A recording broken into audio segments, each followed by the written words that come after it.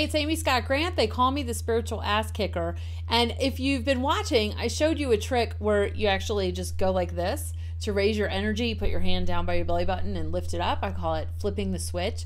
But did you know that it can also work in reverse? I think of it as like powering down, right? Like you power down the computer, like a robot's like, right? Like that. So, and this will work sometimes with your kids if you have to put kids to bed. I say sometimes because parents, you know, if you miss the window of getting that kid to bed, hell will be paid, right? Like if you missed your window and now they got all kinds of wound up, this little trick is not going to be super helpful for that.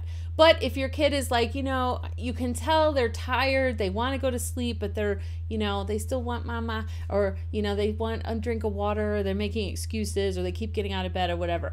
Put them to bed and just run your hand down their face like that. You're not even touching them. See? I'm just right in front of my face. But you just start at the top and just run down and just think of it like, okay, we're powering down for the night. So in the same way that this raises your vibration and brings you up, this can sort of bring it down and bring a sense of calm.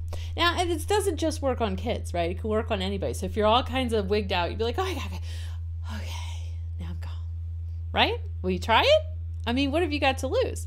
So try it, post a comment, let me know how you like it, and I will see you next time.